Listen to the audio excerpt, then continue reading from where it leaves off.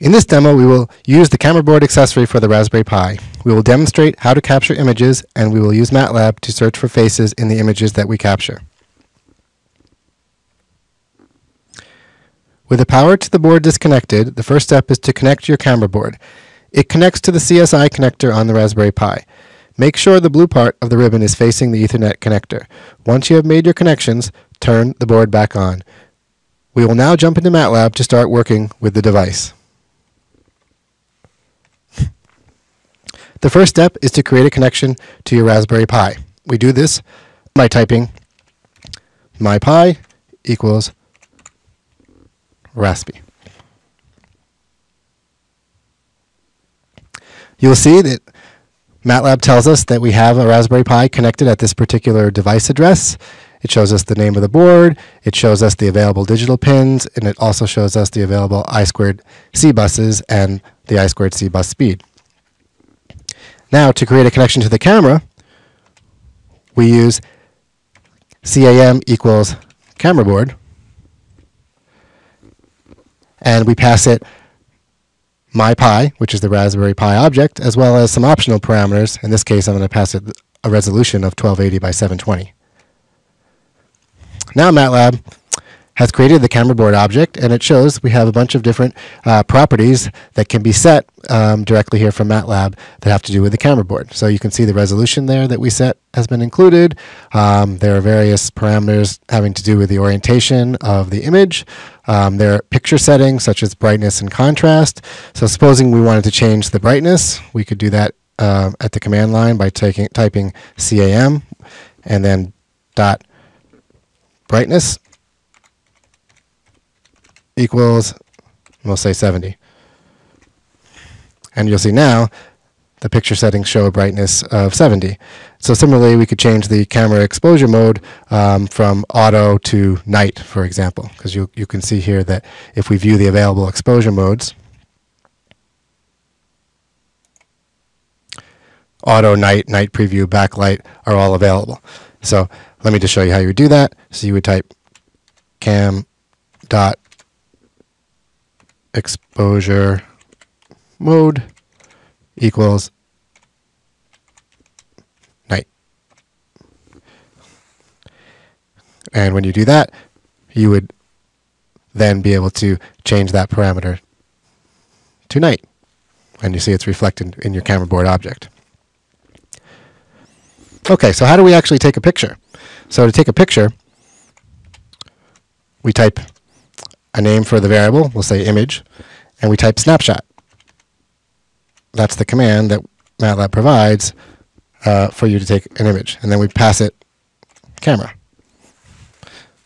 So if I do that, let's see what happens. Well, MATLAB shows me all the data in the image, which isn't too interesting unless you can understand all that data. But there's a way to get around that. You can actually suppress that. What we really want is to view that image. So what I should have done in that last line is I should have put a semicolon here, and then it would have taken the image without showing me that. But if we want to display the image, we use a function called image sc, and then we pass it the image. So if I do that, you can actually see that's the camera is actually looking up at the ceiling here in the Webinar Studio, and you're seeing one of the lights.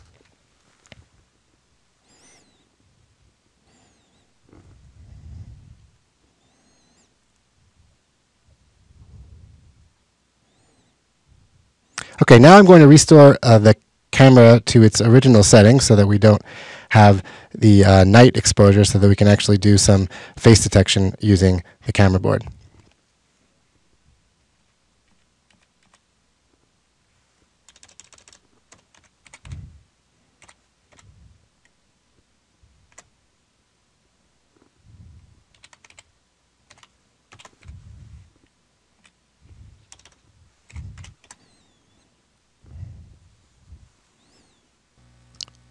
To show this next part, I'm going to open up this function called collect and detect in the editor window.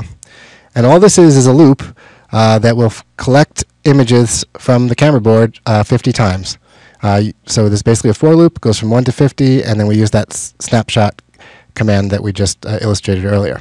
And then it runs an algorithm called detect face on the image, and it will try to detect a face. So let me run that and see if we can detect some faces. And you can see now that we're gathering the images in a loop, and MATLAB is drawing a box around my face. So indeed we are running the algorithm and detecting the faces. Okay, so how do we do the face detection? I'm going to open one other script, which is really a function here. This function called detect face is doing all of the algorithm for actually detecting the face. And it is comprised of only 4 lines of code. It takes advantage of the computer vision system toolbox, and this cascade object detector is what's doing the work of detecting the face. You could also detect eyes and other parameters as well.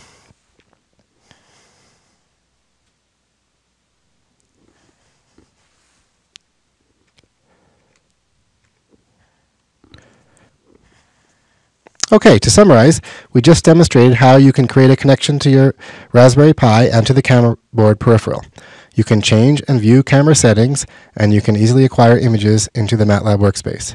You can use the snapshot command in a loop to acquire video, and you can use the computer vision algorithms to detect faces. Okay, now we are ready to start working with some other sensors that can be connected to your Raspberry Pi.